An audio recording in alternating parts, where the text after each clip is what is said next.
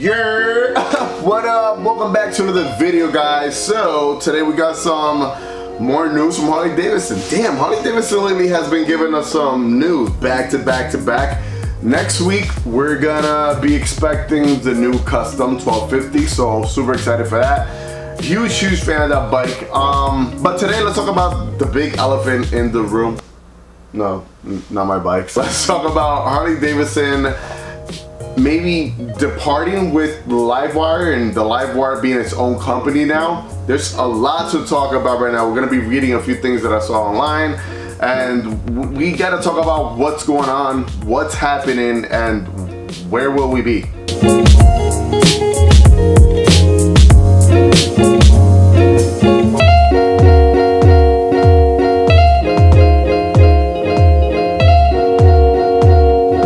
So I want to read a little bit from the post that Harley Davidson posted today on their Instagram page. So it goes a little bit like this. 118 years of innovation have brought us to today, and we're excited to introduce Livewire, an electric brand built for the urban experience and beyond.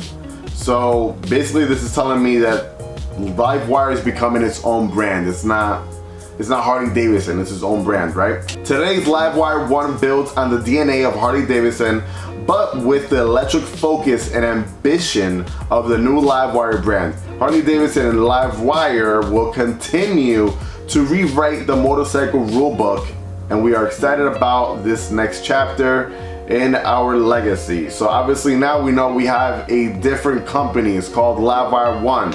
I'm not sure if the Harley Davidson sold everything to them. Maybe they own half of the company. I'm not sure. So I want to continue to write this. This is from Revzilla by Andy Greaser. What's the big difference between a Harley Davidson Livewire and the Livewire 1? About $7,000. We're gonna get into a little later on. And the name on the tank, according to today's press release, right?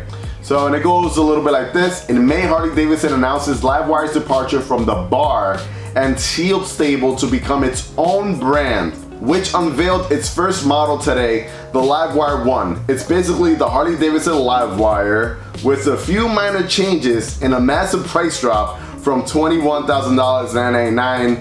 Owners may be eligible for a $2,200 tax credit, which brings that down to $19,799. A few states still offer incentives.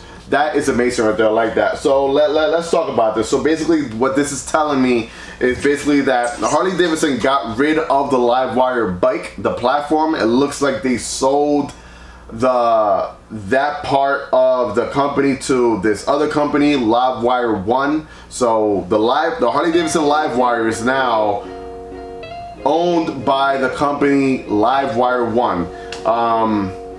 I'm not sure why they might have done this. Maybe they got a lot of heat from this, and Harley Davidson did not sell a lot of these bikes. Some dealerships I know are still sitting on the ones they first received from last year. So yeah, there's 2020 still on the floor, and we're halfway through 2021, which is not great. Don't get me wrong, I made plenty of videos on this bike.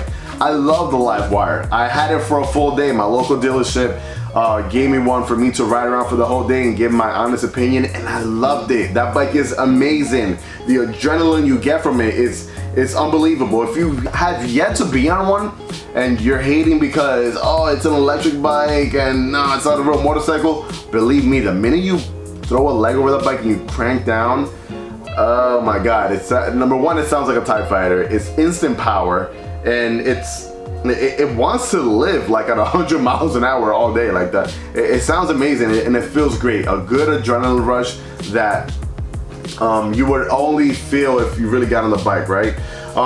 Now, the reason why I think, and I know because how many times, Harley Davidson, didn't I mention in my videos that your bike was too expensive, and now look at you. I don't know what that was, but whatever. 100 times I said Harley Davidson should have priced this bike at $20,000. $20,000. You can go through all my videos and you'll see me mentioning that. This bike should have been $20,000, and I bet you it would have sold. I mean, Harley Davidson was selling the Livewire at 30 grand, bro. you could get a bagger. So yeah, I mean, I know it's new technology, I know you gotta charge a premium, but you guys went way over the top with that one. It was knocked it out the park, and not the good way. So where do we stand now? Now we have this company, Livewire One.